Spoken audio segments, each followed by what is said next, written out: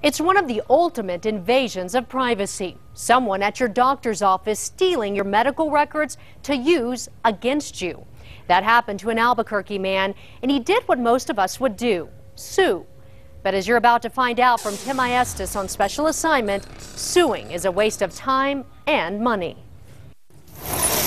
Everybody's afraid of the HIPAA law. If you go see a doctor, you fill out paperwork before you see your doctor saying they're going to protect your records. To me, it's like a lion with no teeth. Bobby Romero is still upset years after he filed a lawsuit claiming an employee at his doctor's office in Albuquerque betrayed his family's privacy. An employee of a medical facility, medical entity,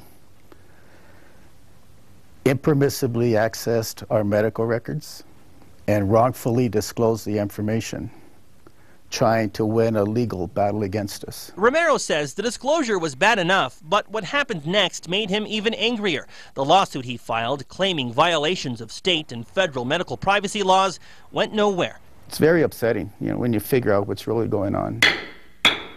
After several years of legal battles, the Romeros agreed to a settlement. They are not allowed to discuss the specifics, but court records spell it all out. Romero was in the middle of a custody battle with his adopted son's biological father, whose wife just happened to work at the doctor's office. The medical group's privacy officer testified at one point the wife improperly accessed the Romero family's private medical information.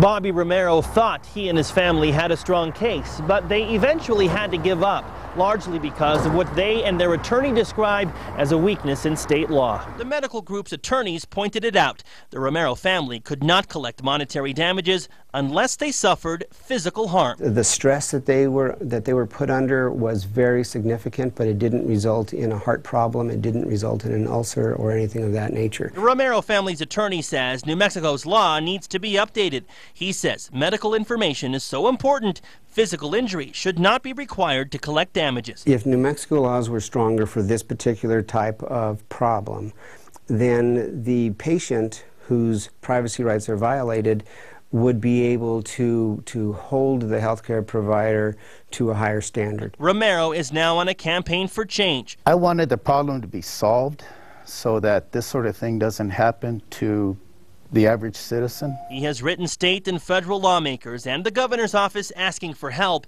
His attorney claims the issue could keep patients from being upfront with their doctors. Well, if you know that some of this information is potentially going to be spread publicly, maybe you don't want to tell the doctor all those details. Maybe you keep some of the embarrassing stuff away that if you felt comfortable disclosing, you'd get better medical care. For Romero, it's still personal. You're still angry about this? I'm very angry.